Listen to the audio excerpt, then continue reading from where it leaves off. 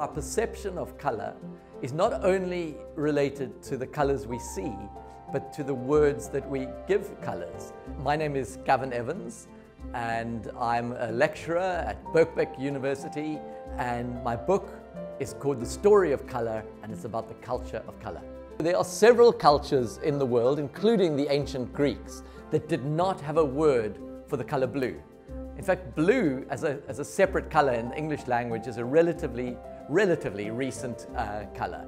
So the Himba tribe in Namibia are one of those cultures where in their language there's no color blue. So for them, blue, as with the ancient Greeks, blue is a variant of green. So when they're shown colors with green and different greens and blue, they find it hard to distinguish between the greens and the blues. Interestingly, when people from England, for example, were shown the same color wheel, they were easily able to distinguish the blue, but then they were shown a version that was given to the Himba people, which had one color, a slightly different shade of green. The Himba people were easily able to discern that, but the English volunteers were not able to distinguish that.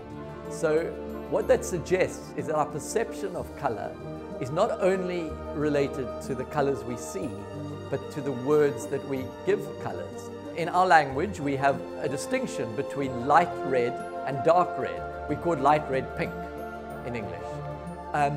But in Russian, there's two different colors for light blue and dark blue. Now we don't have that. We just call them all blue. And so we would find Russian people might find it easier to distinguish between lighter and darker blues than we would, because they're separate colors.